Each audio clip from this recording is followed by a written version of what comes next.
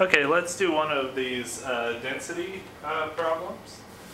Another density problem. It says an empty graduated cylinder weighs 45.8772 grams. After adding 20.0 mils of a liquid, the cylinder and its contents now weigh 77.7572 grams. What is the density of the liquid in grams per mil? Okay, so the first thing you're going to have to do, well, if you want to remember, right, density equals mass divided by volume, like that. Okay, so we have the volume of the liquid, but we don't have the mass of the liquid, right? So we're looking for the density of the liquid. Right?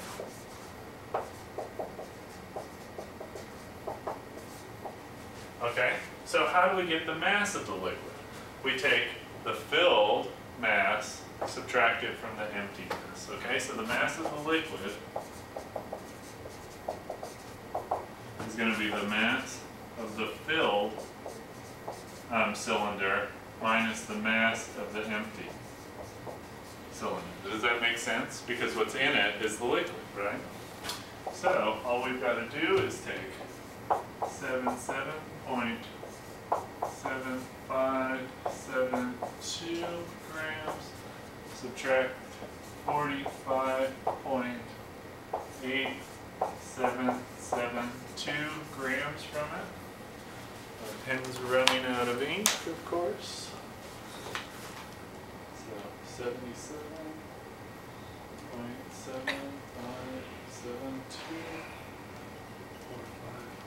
45.8772. And I get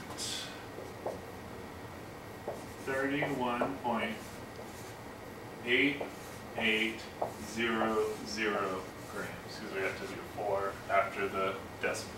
Okay? So that's going to be the mass of the liquid, right? So the density of the liquid is going to be the mass of the liquid divided by the volume of the liquid. And so we've got the mass of the liquid, the volume of the liquid, we should be able to figure out the density, right? So, mass 31.8800 grams, volume 20.0 mils, and I think this says it wants it in grams per mil, so divide that by 20, and that's going to be the 3 sig figs, so 1.59 grams per mil is the density of this liquid. Okay, questions on that one? No.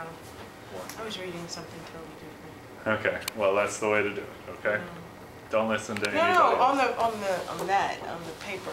Oh, okay, yeah.